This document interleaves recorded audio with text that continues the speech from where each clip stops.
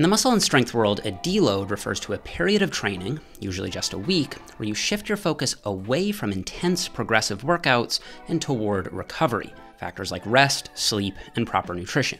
Most people still train during a deload, it's just that the training is modified so that recovery can be leveraged to increase gains over the long term. And I actually don't think enough people leverage recovery effectively. It seems that most bodybuilders are so hung up on the go hard or go home mentality that they forget that the gains actually happen when you go home and rest. And this hardcore mindset often results in these long and grueling plateaus, especially when trainees mistakenly assume that the best way to break through a plateau is to work even harder, when in reality, the antidote is to actually work smarter, not harder. Just think about it. In every other sport on the planet, athletes and coaches realize that you need to have periods of rest and lighter training in order to optimize performance over the long haul. Bodybuilding and strength sports shouldn't be an exception. This is because of something called the two-compartment fitness fatigue model. This model tells us that anytime we train, we increase both fitness and fatigue. Fitness is the good stuff, muscle, strength, etc., and fatigue is the bad stuff, metabolic waste, muscle damage, nervous system fatigue, and so on. And if fitness and fatigue are both high, performance will suffer. This is why if you max out on Monday and then go back and max out again on Tuesday, 99% of the time, you'll be weaker on Tuesday. Obviously, Monday's workout didn't make you somehow lose your gains. It's just that the fatigue you created is temporarily masking your improvement in fitness. Once that fatigue dissipates, you'll see the gains you made and can keep pushing forward. And this is where the deload comes in. A properly timed deload allows your body to flush out the fatigue so that overall performance can be maximized. And since performance is ultimately what drives both strength and size, I think deloads can be a useful tool for both powerlifters and bodybuilders.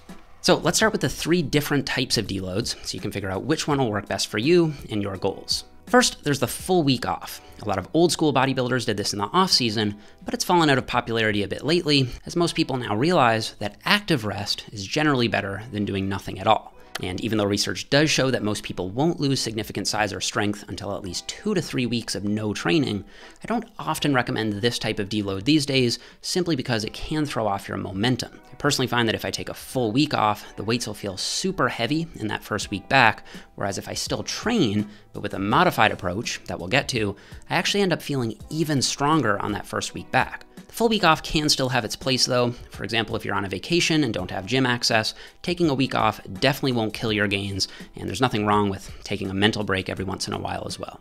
Okay, the second type of deload is the taper week, and this is the one that I use all the time with powerlifters. In fact, my latest power building phase 3 program is essentially a strength peaking plan, and it ends with a taper week before a max test. Here, you want to drop volume way back while still maintaining a high intensity. So in a taper week, you're still training heavy, you just do roughly half the sets and cut back on the so-called accessory lifts. So for example, let's say you want to test your squat max in week 10 here.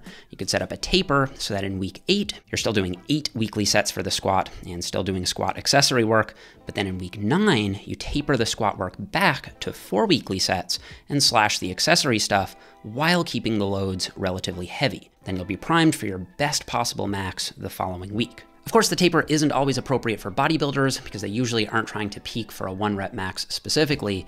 So this brings me to the third type of deload, which I'm just calling the standard deload. In this case, you want to more moderately decrease both volume and intensity. So I'll usually drop volume back by 30 to 50%. In practice, that amounts to slashing 1 or 2 sets per movement. So if I'm normally doing 3 to 4 sets per exercise, on the deload week, I'll do 2 to 3 sets per exercise. And I'll also drop the intensity back, but not by much. For example, if I'm normally training at an RPE of 8 to 10, in the deload week, I'll train at an RPE of 6 to 8. Now, if you train more instinctively and don't micromanage your numbers like this, that's perfectly fine. You can simply think of your deload week as a light week where you stay a few reps further from failure and do 1 less set per exercise. That should do the trick to flatten fatigue without having to think too hard about it.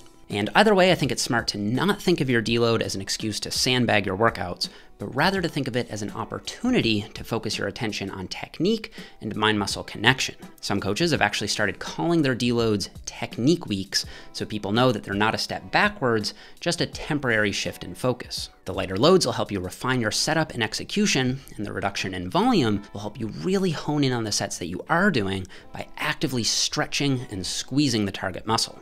Okay, so how often should you deload?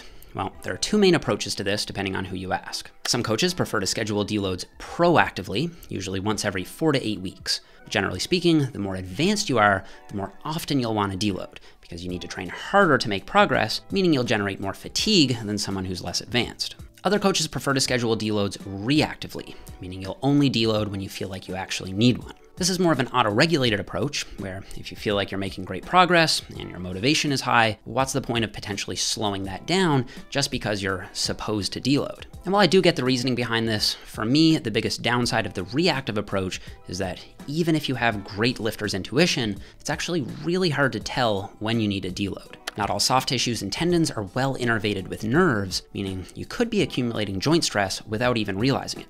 Everything's going great, and then all of a sudden, you tweak something unexpectedly. So I do generally prefer to schedule deloads proactively ahead of time, unless I'm dealing with a very mature lifter who knows their body extremely well. Now, with all of that said, I think there are some lifters who probably don't need to worry about deloads at all. First, early beginners. In your first year of training, you shouldn't be generating enough fatigue to really need a formal deload. As a beginner, you can make amazing progress by just learning proper technique and figuring out what it actually means to train hard. Once you get to the late beginner to early intermediate stage, usually that's after 1 or 2 years of lifting, including a deload makes a lot more sense. The other exception would be what I'm going to call lazy lifters. And this is a pretty broad category of people who are also not generating enough fatigue to warrant a deload. You're already deloading every week. You don't need another one. In this case, regardless of your training age, I'd say to focus on getting more diligent with your training first, then start planning deloads once you lock in the proper planning. But with those exceptions aside, I do think that once you hit the intermediate stage, deloads can be one of the single best strategies for busting plateaus and driving progress forward. And before we go, I want to thank Skillshare for sponsoring this video. Skillshare is a massive online learning community that offers thousands of classes on creative topics like animation, writing, video editing, music, web development, and even business stuff like marketing and productivity. One question I get asked all the time is how I edit my videos. And sometimes people are surprised to hear that for the last several years, I've done all the editing on this channel myself. I think a lot of people who do creative work or want to have a creative career are a little too eager to outsource things rather than learning the skills for themselves.